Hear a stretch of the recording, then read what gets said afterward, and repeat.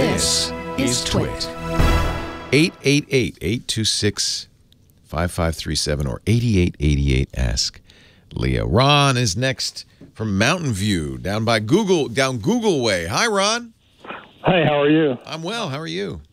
Good. I got a Nexus 5X for my 13-year-old granddaughter. Perfect choice. And it's set up on Project Fi, and working pretty well. Very good choice.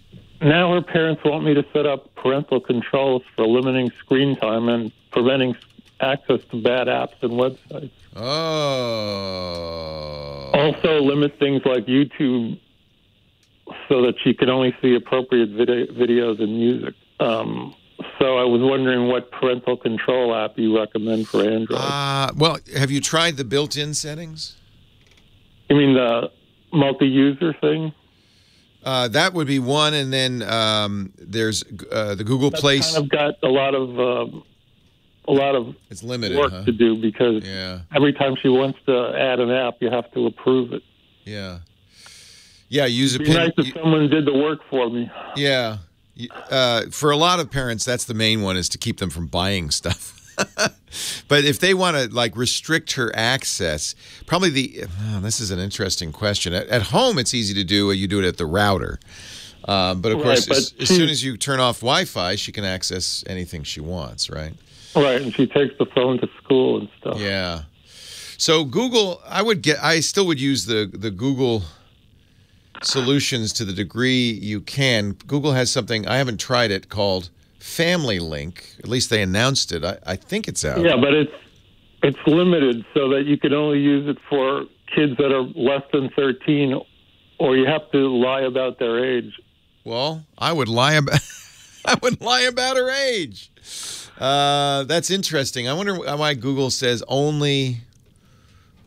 Obviously the cutoff of 13 has to do with the Child Online Protection and Privacy Act, or COPPA, which says that children 13 and younger have stricter protections, as they should, for privacy. But, is there some reason you don't want to say, well, she's 11? Well, I guess there's no good reason. Yeah, I mean, she may not like it.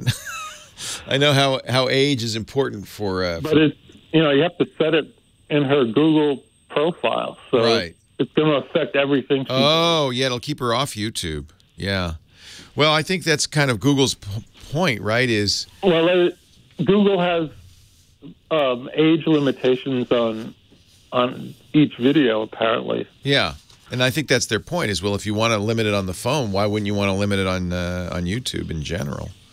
Right. Yeah. I don't... okay, so... I found one app that's called Screen Time. Oh, that's interesting.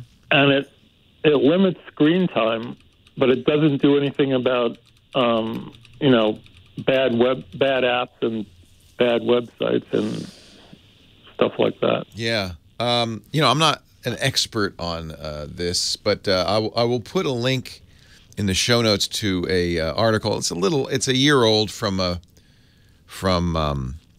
PC Magazine, though. They're quite reliable on a variety of choices. Norton has one. There's one that's been around for years called Net Nanny, but that's a subscription. I'll tell you what. I'll put a link in the show notes to this because this. Oh, actually, they do have one updated for 2017. They have one of those charts. Their editor's choice is Content Watch Net Nanny 7, Symantec's Norton Family Premier, and Custodian with a Q, Q-U-S-T-O-D-I-O. Those are the three editors' choice from PC Magazine. But there are others as well. Disney, an interesting one that's a hardware device is Disney's Circle. But again, that's quite expensive. And as soon as she goes to school, it doesn't protect her at all. So this is more for in-house protection. I would look at Net Nanny, which has been around forever. It's $40. That's not horribly expensive. The Norton's a little more expensive, and even more so Custodio. But Net Nanny has been around for an awfully long time, and I think it'll do all those things you describe. Okay, thanks. Yeah, my pleasure. I'm not an expert. My kids are old enough. I don't have to worry about that. But And I have to say, as a parent, I was always nervous about this kind of thing because it incents kids to get around it, frankly. But my kids, when they were younger, didn't have the cell phone loophole, and that's the real problem. I was able to do this on the router at home. So with their laptops and their desktops, I could control it. In fact, I still do that for our 14-year-old. So at 10 p.m., for instance, his internet goes out. Mine continues, but his goes off because he's got to go to bed. And if I don't do that, he will never go to bed. He'll stay, and he's done it. He'll stay up all night.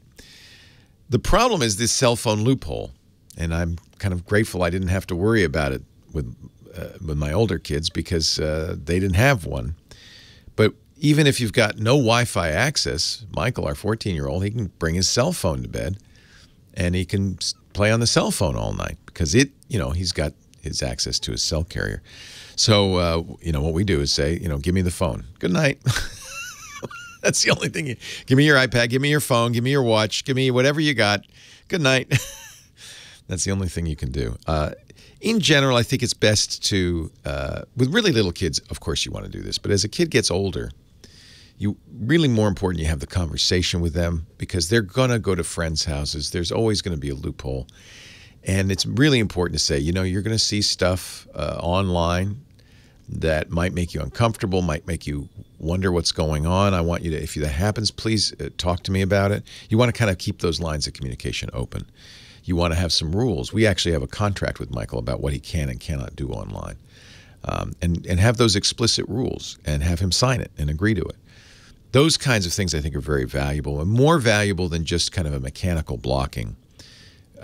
A, because they can get around mechanical blocking, and B, because it lets you avoid the conversation, which is really the most important part, is that communication, talking about what they might see online.